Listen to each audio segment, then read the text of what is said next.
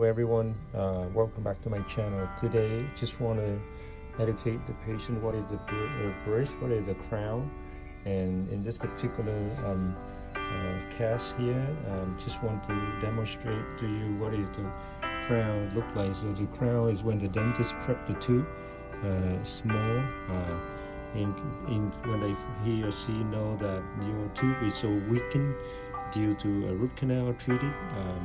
And so he prepped the tooth like this, and then take impression, and the lab will give him a crown. So the crown would look like a natural tooth, and it replicate the previous old structure of the tooth. And so the lab will do that, and the dentist will check everything before the dentist put inside your mouth. And that's the crown, that's the single crown. And here is the bridge. So the bridge is basically